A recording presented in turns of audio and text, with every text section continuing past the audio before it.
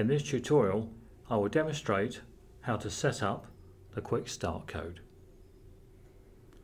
Upon power up, the instrument will display the following display. Using the scroll key, press this once and you will see the PV input. Here you can select the units, degrees C, degrees F and so on. Press the scroll key. Here you have the resolution. This is where you can change the decimal point position. Press the scroll key for the range type.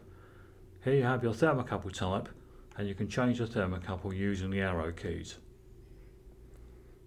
We will set this up for type K. Press the scroll key. This is a high point of the thermocouple type. Scroll key again for the low point. Once more for the type of control you wish the controller to use. In this case we are using PID. You can use the arrow keys if you wish to set this to something else, such as valve positioner. Use the scroll key for channel 2 if you wish to use channel 2, say for cooling, for PID control output. Advance and you continue advancing until you see loop 1, channel 1 PID, channel 2 and your logic LA function. If you wish to use a digital input or digital output, the standard I/O, you can use LA using the up and down arrow keys. You may wish to select it for loop 1 channel 1 output,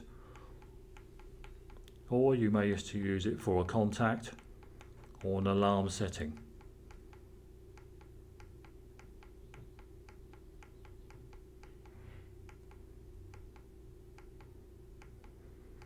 There are various selections. If you run through the arrow keys, you may wish to set one up or not use it. We can now advance to LB, which is exactly the same as LA. Press the scroll key again for the relay AA. Here we can set this up a similar way. In this case we will set it up for the alarm output. Press the scroll key again.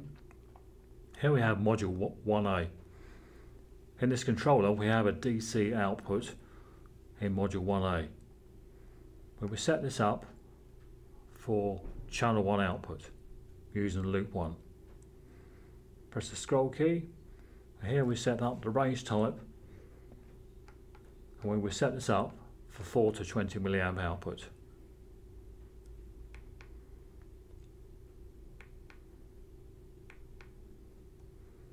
Advance to the alarm. The alarm we will set up for a high alarm using the PV input. My set point in this particular case will be 100.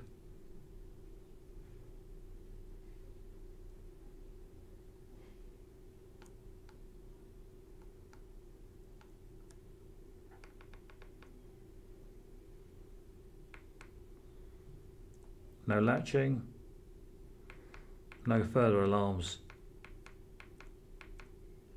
and we have now finished. Select yes, and the instrument will now reset with your configured details.